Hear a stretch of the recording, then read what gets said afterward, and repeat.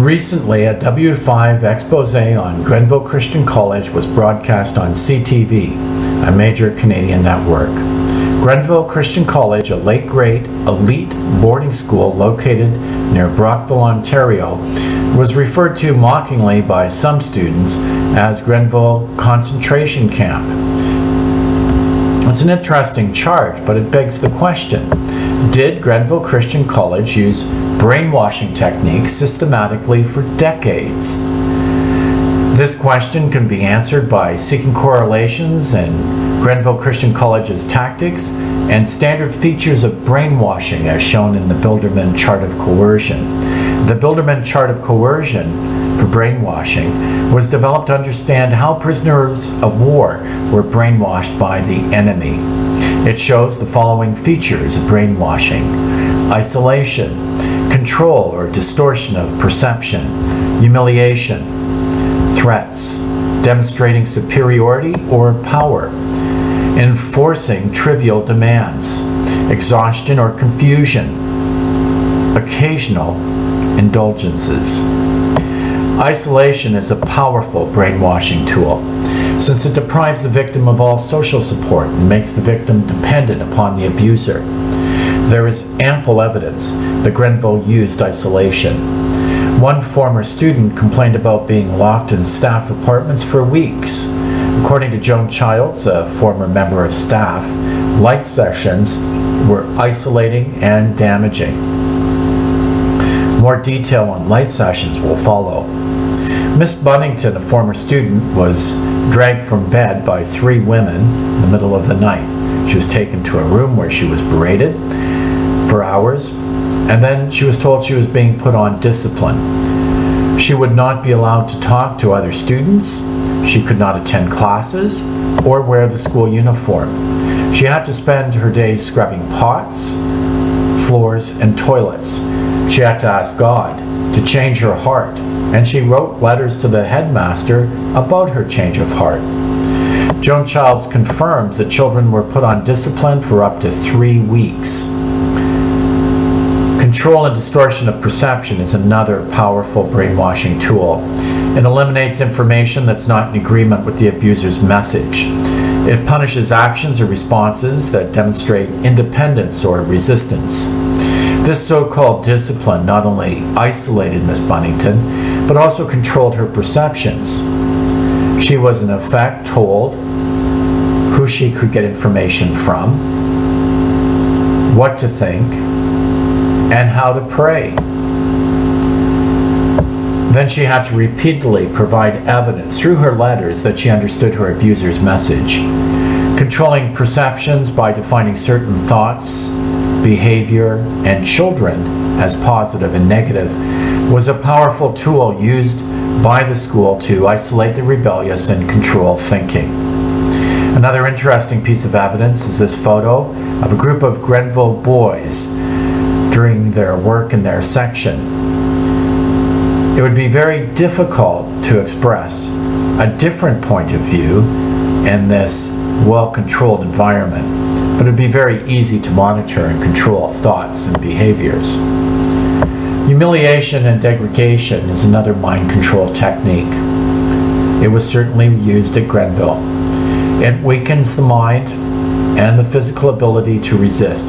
It heightens feelings of incompetence and induces mental and physical exhaustion. Light sessions were used to humiliate the children. Andrew Hale Byrne said that a light session was a public humiliation in front of the entire student body. A child would be stood up, and he could be called egotistical, self-righteous, trash, garbage. Girls could be called Jezebel, whores, or bitches in heat. They were all told that in order to pass through the light and come to Christ, they must first hate themselves. Grenville certainly tried to help them do that. One evening, when one student by the name of Michelson was talking in his sleep, he was awoken suddenly with a punch to the groin.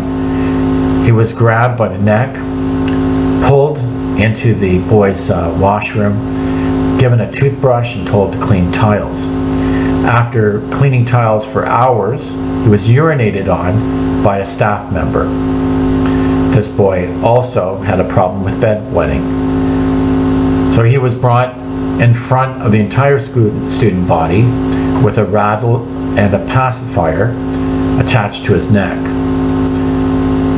His mattress, which had a yellow stain on it, was put on display. Everyone was told he was a bedwetter. Everyone was told that only babies wet the bed.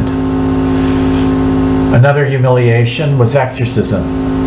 One boy was exorcised of the sin of dyslexia. Apparently, the teachers believed that children had learning disabilities because of demon possession. A terrible form of humiliation was for Sheila Kuntz. She was compared to Lucifer. She was told that women were whores. Then Father Farnsworth grabbed her breast and sexually abused her. Sexual abuse was confirmed by Joan Childs. Another brainwashing technique was threats. Threats create anxiety and despair. They outline the abuser's expectations and consequences for non-compliance. Father Farnsworth grabbed the boy by the neck and showed him the fires of the wood chip boiler. He pointed to the fire and said, "If you look carefully, you can see yourself in the flames." He threatened that the boy was going to go to hell if he didn't comply. Finally, the threat of future humiliation in light sessions or the isolation of discipline would have been very serious threats to hold over a young student's head.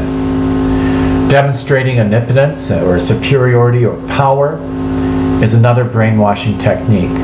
It demonstrates to the victim that resistance is futile. Mark Vincent was beaten with a desktop at Grenville Christian College. He decided to write a letter home to his parents about it. Father Farnsworth checked his mail. When he discovered that Vincent was about to tell the truth to his parents, he had the boy brought to his office. He screamed at the boy not to spread lies about the school.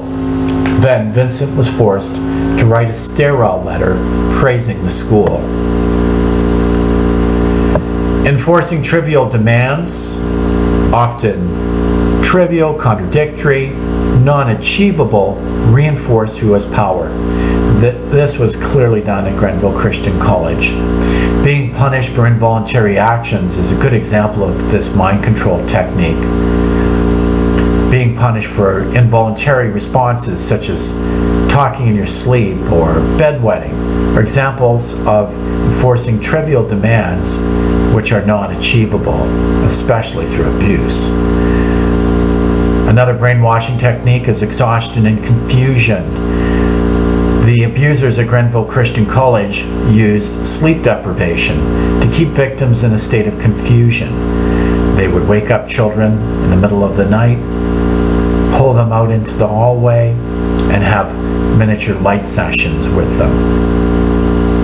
Occasional indulgences is another form of mind control. It provides positive motivation for conforming to the abuser's demands. Victims can earn indulgences in an effort to restore their self-esteem. While the CTV report and newspaper reports have focused on negatives, it's possible that this final approach may have sown the long-term divisions at Grenville Christian College, especially in the alumni community. A possible example of an indulgence would be allowing a student to go on a school trip or to be in a school play.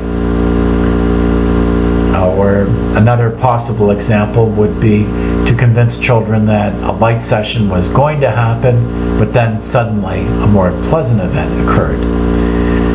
Grenville Christian College was referred to mockingly by students as Grenville Christian Concentration Camp.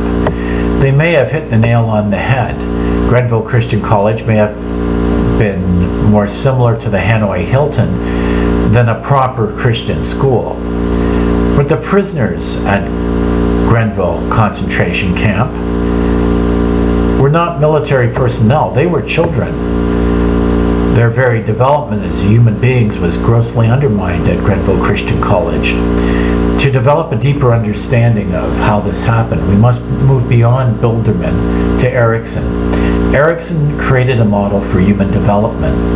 Using Erikson's model, it does not take much time to see how the children's development was undermined while in the care of Grenville Christian College. The first stage of human development is developing trust. Grenville Christian College betrayed student trust. One former student, who was female and who had been sexually abused, described her inability to breastfeed her own baby. Through tactics such as light sessions, all the children had their trust undermined. The virtue associated with the development of trust is the creation of hope. Destroying trust undermines hope. The next stage in Erikson's model is autonomy versus shame. To control students, shame was clearly used on them to undermine their will and break their will. The third stage in Erikson's model is initiative versus guilt. By employing guilt, the child's sense of purpose is dissipated. In addition, by fostering feelings of inferiority, Grenville undermined the children's confidence and sense of competency. One former student described how he did not accept promotions because of feelings of inferiority or not deserving the promotion. But these feelings can have an impact on every aspect of a person's life. While the children were in Grenville, they were supposed to be developing a sense of who they were, not a sense of who Grenville wanted them to be. But Grenville's approach was to pressure them into an identity. In some cases, this could have resulted in a negative identity. Undermining this stage of development of a child's ability to communicate and commit to others can result in isolation. In a nutshell, this is what Grenville Christian College did to their children.